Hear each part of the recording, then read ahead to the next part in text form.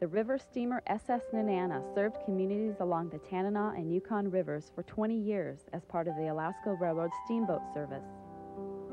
It was taken out of operation in 1954 and eventually moved to Fairbanks. There, it sat along the bank of the Chena River for 8 years.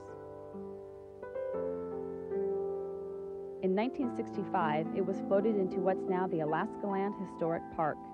The interior was gutted and turned into a restaurant and bar. In 1980, 4 large roofs were built in an attempt to shield the vessel from the weather, but the Nenana continued to decay. The Fairbanks Historical Preservation Foundation leased the vessel and began a complete restoration in 1987.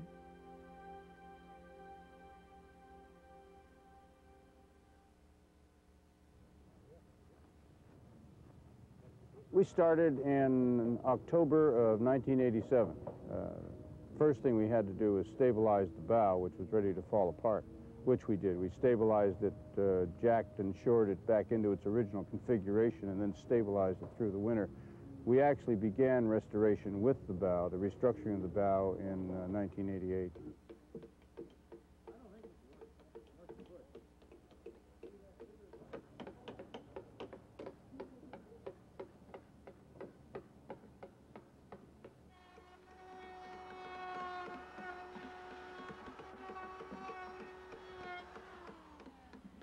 Well, as you can see, we've just lifted a new timber onto the bed of the truck called a shelf. It's a major structural member on the vessel in the bow. It runs from the stem aft at deck level.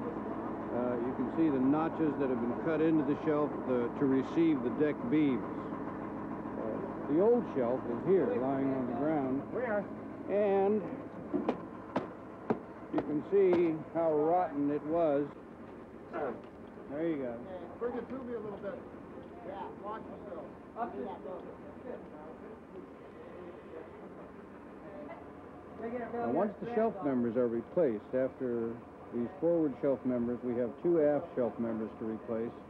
Then we will replace our deck beams and some structural members from the keelson up. We'll replace some of the timbers down below. Hey, that'd be this one right here.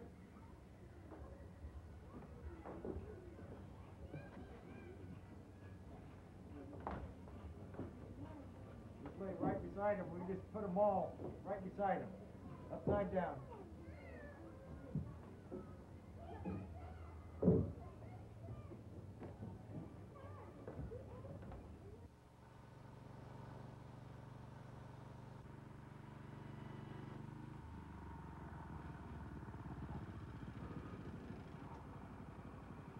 Well, we're cutting up some timbers for the foredeck of the Nenana. Right now we're in the process of cutting the finished decking. It all has to be special milled because the sizes are irregular in terms of today's dimensions at the lumber yard. They're kiln-dried, select structural fir timbers, which is precisely what was used on the Nenana when it was originally built, so they are perfect for our purposes.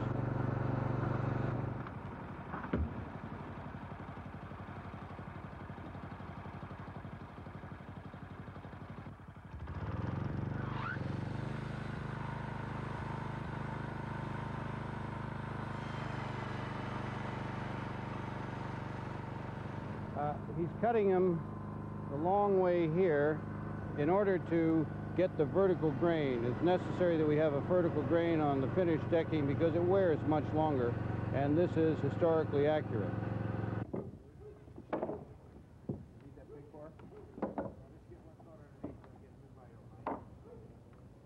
As you can see, this subdeck is now all laid. It is 2x6 fir, as was used in the original, as is all of the material we're using is the same as the original material. We are going to deviate historically acceptable deviation in the laying of this rubber membrane. We're going to use this on top of the subdeck under the finished deck as a waterproofing. We're ready to lay this tomorrow afternoon. We'll start laying our finished deck, which is 3/4 by 3.5 vertical grain fir, as was used once again in the original.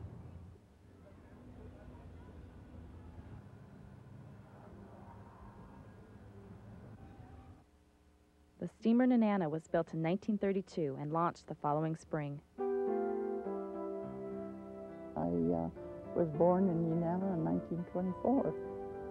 So as a child, we used to go down and talk to the fellows and watch the building of the boat. Well, everybody in town showed up for the launching, and all of a sudden it started moving, and it just moved very slowly at first. Then all of a sudden it took off, and it wound up in the river with a great big splash. And of course everybody was roaring and hollering and celebrating, and the guys were patting each other on the backs and hollering, "We've done it, we've done it."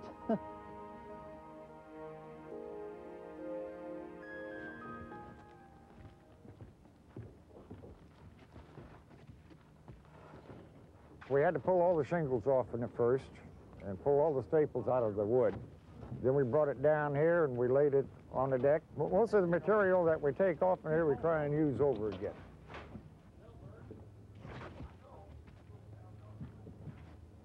Each piece of plywood, we're going to pull it off, and we're going to start taking the rafters off as we come back on this roof here.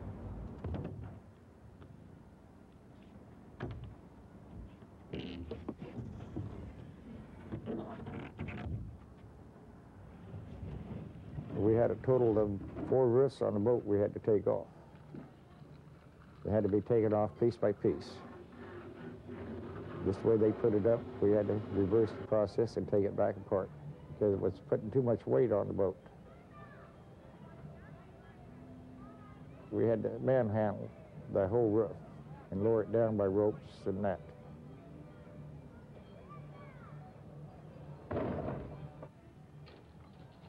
We saved every piece of plywood, and we glued it to our 3/4-inch cedar, what they had for the decking. Go back over it, I can't follow that bead out now. Well, it may seem a little cumbersome, but it has to be done this way. What we're doing is we're overlaying the existing deck, which was 1x4 red cedar, with this 5/8 exterior plywood. The final decking will be canvas laid in wet oil-based paint and linseed oil, the mixture being, what, 3-to-1, something like that. And then when the paint dries, as it dries, this shrinks the canvas tight to the fit, and the linseed oil removes all the moisture.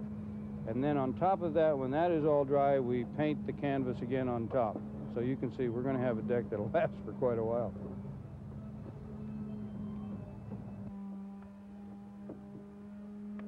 Well, first of all, we got the decks all ready to go, and all epoxied and all the cracks sealed on them. And then we use Thompson water seal on it. As soon as we get a coat of paint on it, we lay a sheet of canvas on it. And let me pull this tight first, Jeff. Get me a couple nails. We nail it down, then we repaint it. Then after we get the full deck covered, then we're going to give it another coat of paint. Then we give it one more coat after that, and we let it set for 2 weeks, then we give it the final coat with our color in it.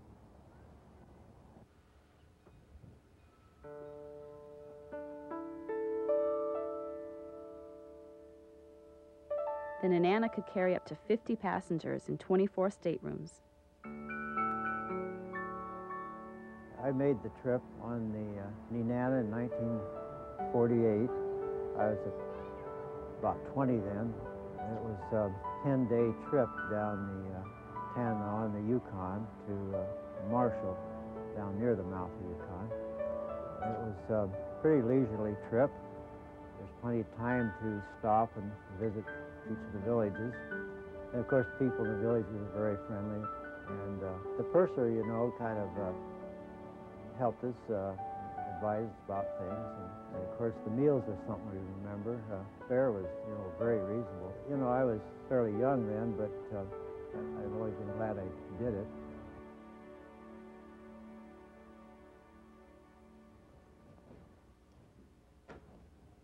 Well, there was a lot of removals that had to be accomplished before we could even begin restoration.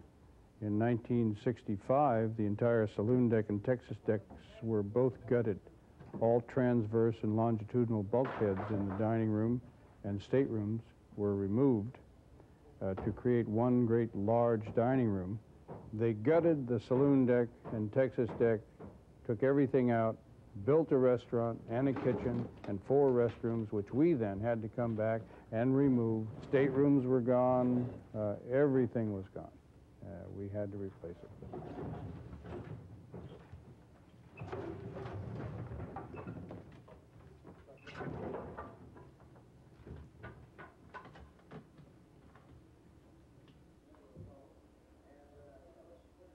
The first restoration we've done to any of the bulkheads or any of the interior occurred up in this area. As you can see, we have replaced all of the mahogany ceiling that was installed before originally and then taken out in 1965 and not replaced with anything. So this is the first time this has been covered since 1965. This panel is one that we had to take off. We found it necessary to replace because they couldn't be restored. As you can see, this is beyond restoration because the veneer is worn through. Now this salon observation area is the first area where we began interior restoration. From here, we moved aft into beginning of the replacement of the stateroom transverse bulkheads.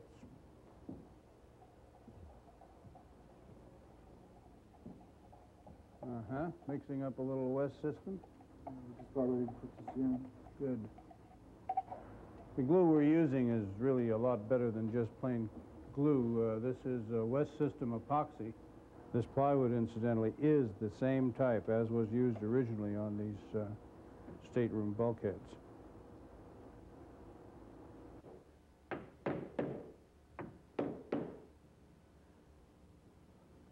Well, this is the procedure that we'll use on each and every one of these staterooms. We got all the staterooms put in. We put in approximately 38 petitions in here during last winter. And we give it a coat of paint. Then we're going to put up our mahogany down through the main dining room there.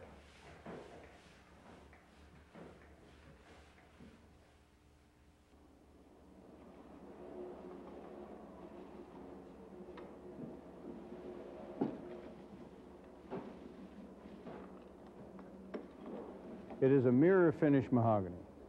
It is very deep because of the number of coats. It will be beautiful. Everything is being authentically recreated.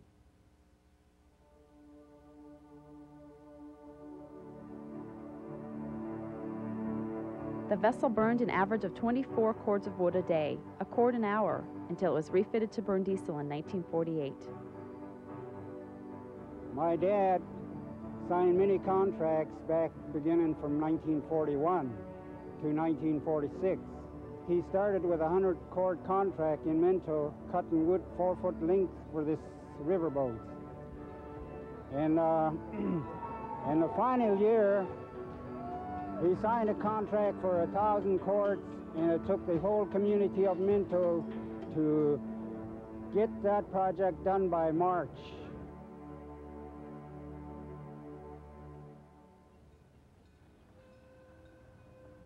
You can see we've attached a cable to the angle point in that hogging system, and we're now going to take the tension from this vertical leg of the hogging system that comes down to the paddle wheel and back to this dead man that we've installed here. We have to take all of the weight off of that structure, that wheel support structure, so that we can replace some of the critical timbers which are filled with dry rot. I think that's going to work just fine. You can always bring more tension to this if you need to, Howard.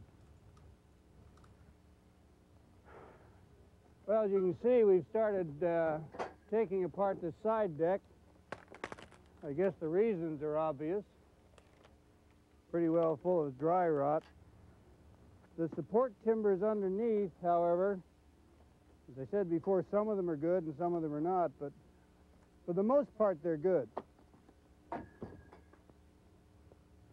That same degree of rot follows through on the stern support structure itself. Now here's a cross member, one of the major portions, parts of the stern structure, terribly dry rotted, whereas its companion beam on the stern is in very good condition.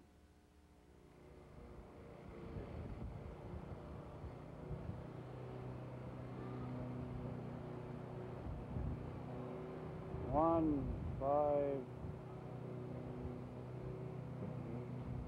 1, 5, 7, 8. Okay.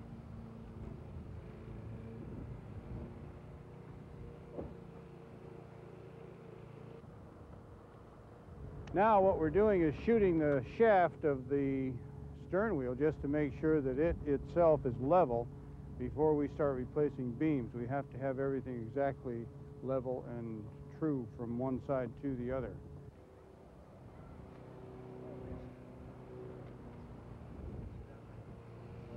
First we leveled the stern, blocked it up, and began the work replacing and repairing beams and the paddle wheel support structure.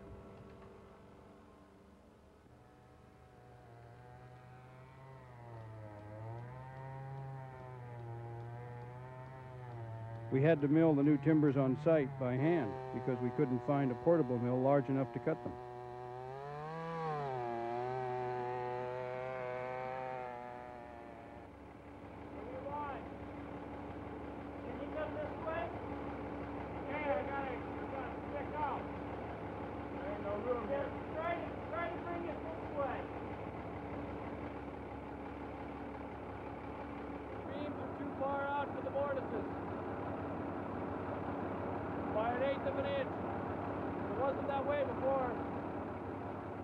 When we clamped out to the rub rails, it must have tweaked them a little bit. Clamp it out and it sprang, right? Because now you have your deck beams in there. Yep. And so you got force on each side, but if you just put a come-along, it won't take much to bring it together. Get a come-along and a line between there. And, what have we got, 1/8 of an inch? You've got your deck beam influence in there now. So just put a come-along on it and bring it together. It'll go.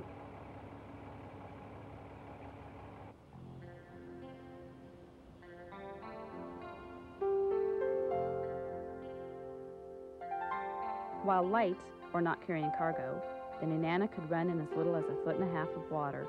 Loaded with 300 tons of freight, the boat's draft was still only 3.5 feet. I was 14 when I came to work on this boat here, and there was long, long hours. Kayak took anywhere from 24 to 30 hours of unloading freight. And from there, we went to Nulato, and that was just about 1.5 hours to run. And at Nulato is another 18 to 20 hours to work. So you just got just about 1 hour's sleep if you can sleep.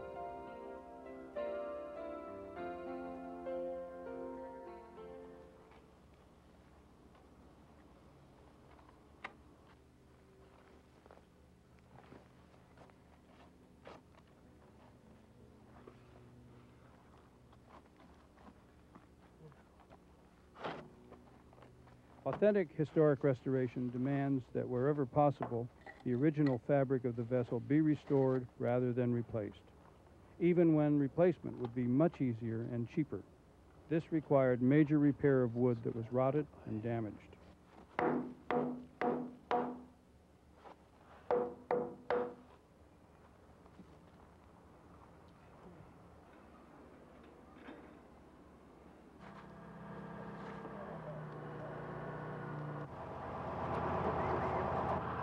Well, the two vertical bars that you see are used for many different purposes, but primarily they're called walking legs. These are what are with the attachment to the winch. These are what are used to put down into the water when the boat goes aground on a sandbar and lift it up and try to turn it out backwards using the paddle wheel. Or They were used at times as horizontal spacers to keep the boat away from being too close to the shore. These things had to be restored. We had just a tremendous amount of excavation and replacement to do on all of these. They were full of dry rot, but here they are, good as new. Maybe without epoxy in them, they're even better. The steamer Nenana is 237 feet long and 42 feet wide, making it the largest wooden river vessel in Alaska history. In 1952, we took this boat from St. Mary's all the way to Whitehorse for they had to redeck the bottom of the boat. And there was quite a trip going up to from Dawson to Whitehorse. We knocked down all the telephone lines in Canada because the smokestack was too high. And the Canadian boats can go under it, but the American boat couldn't go under it. We knocked down about a total of 15 telephone lines on the way up.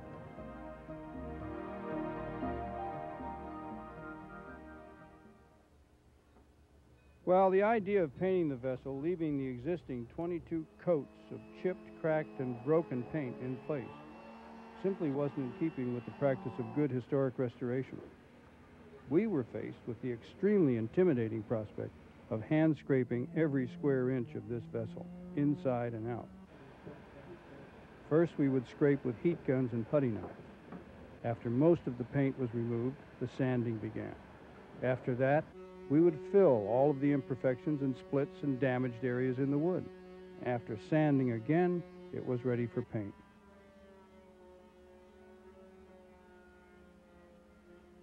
It took 3 summers and literally thousands of man-hours to complete this phase of the restoration.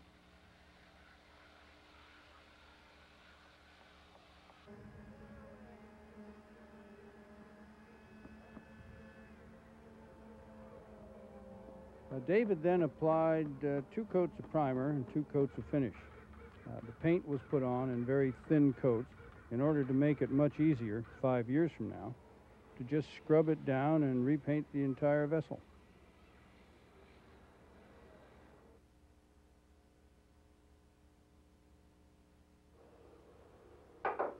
We knew we had a lot of woodworking to do in order to recreate some special furnishings. So we set up a winter shop where we built tables, doors, the bunk rails for staterooms, a new nameplate for one side of the pilot house, and many other special items.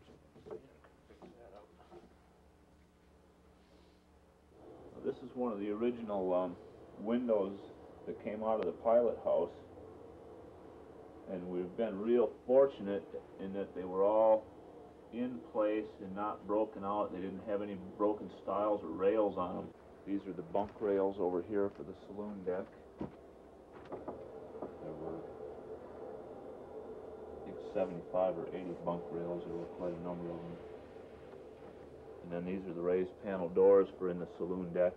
I built these over the winter. And they're made out of clear fir so that they'd stay straight. And on these tabletops, we didn't have anything to go by. The original captain mentioned that they were 40 inches by 40 inches and made out of fir.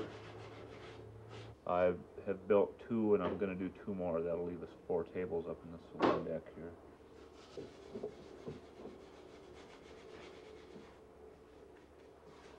We were able to find, in a local bar, 22 of the original dining room chairs. We took them completely apart, sanded them, refinished them, and then put them back together.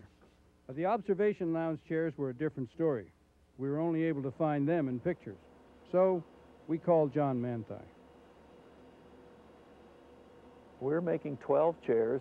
I guess historical accuracy is the biggest thing. We've been dealing only with photographs on this project. They were unable to resurrect any of the original chairs, but we have had interviews with some of the people that worked on the riverboat Nenana before it was taken out of commission. I am quite interested in the whole Nenana project. It's a wooden boat, and it intrigues me from a technical standpoint. It's one of the few historical projects that we've ever worked on. And that's fun. I like to be a part of a structure like that that has such wonderful craftsmanship involved in it.